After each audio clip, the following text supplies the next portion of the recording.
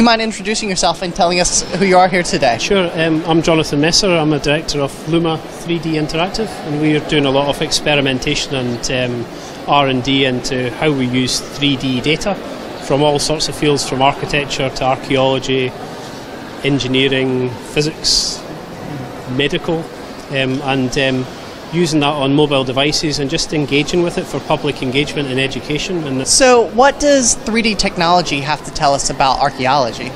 Well, 3D archaeologists are using techniques like photogrammetry to scan 3D objects as they bring them out of the ground. If you can scan that data and get it to someone, a specialist on another side of the planet quickly, then it's a really good research tool. But also just for public engagement, for maybe you're walking around a museum, you look at an exhibit and you can virtually see some of the other objects that are maybe on the other side of the world in a virtual way. So you can see, or you could see some of the original content in its original context, which would be really interesting. And can you tell us a little about the project you have on the screen behind you? Yeah, this is a project we did with Edinburgh University. We worked very closely with the archaeologist.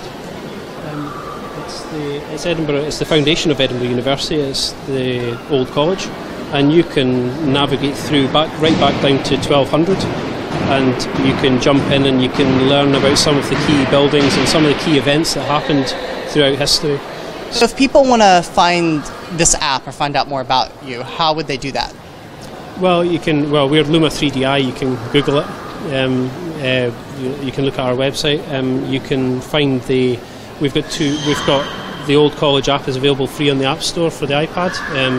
You can just search for Edinburgh Old College. We've got various other apps that are building on the same techniques and using data from different fields. If you just look on our developer page on the App Store. Okay, thank you so much. That was great. It's all right.